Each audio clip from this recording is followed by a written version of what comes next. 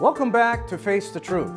Now, earlier we learned that the Bible mentions the image of Christ, not a physical image, but this image is the image of God, which is righteousness and holiness. Now, the Bible does not give any definitive physical image of Christ. Yet today, there are endless portraits, pictures, and statues which can be found in many churches and also in many homes.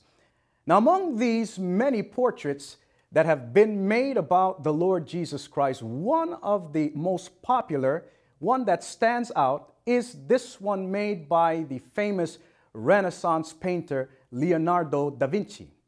Now, is it possible that since this is one of the most famous and one of the oldest renditions of Christ or paintings about Christ, that this may be accurate?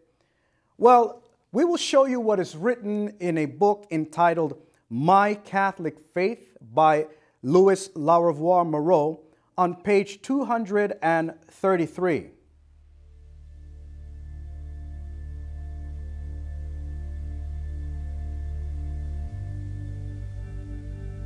It is said that the model the great artist Leonardo da Vinci used for the figure of Jesus Christ in his painting, The Last Supper, was a young man of exceptional beauty, whose countenance expressed innocence and purity in a remarkable degree.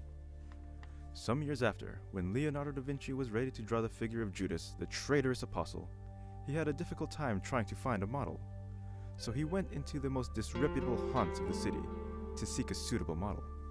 He saw all sorts of criminals, immoral men altogether lost to all sense of decency, but still, he was not satisfied. At last one day he espied a wreck of a man, slinking in a corner of a low resort.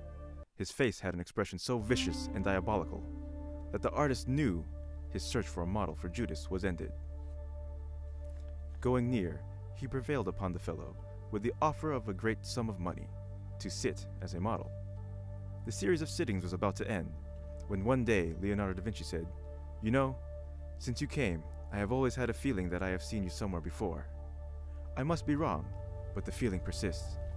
Thereupon the man in an outburst of despair cried, "Yes, you have seen me before. I was the innocent young man who sat as a model for the figure of that Christ there. And now, see how I am sitting for Judas. For Judas."